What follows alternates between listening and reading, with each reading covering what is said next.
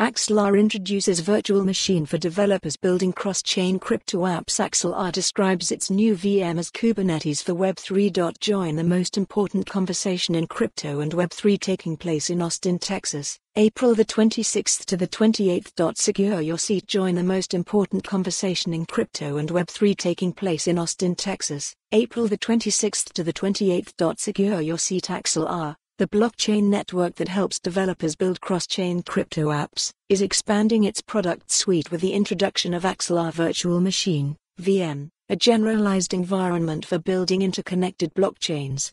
Axelar Virtual Machine will allow developers to build their dApps, decentralized apps, once, whether on EVM, CairoVM, Cosmos or another ecosystem, and run them on all chains, Axelar said in a statement. Most blockchains today are walled gardens. Apps built on one chain typically lack access to data or services on another.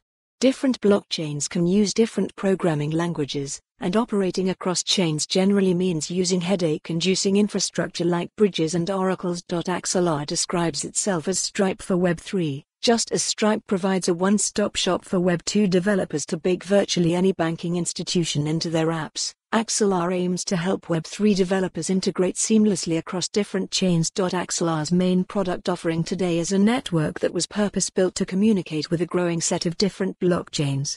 The Axelar network and its accompanying application programming interface, API, help developers build crypto apps that work with assets on all of these chains. But building cross-chain crypto apps remains complex. Each time a developer deploys on a new, follow the URL for the full article. For more on this story, visit the news article link.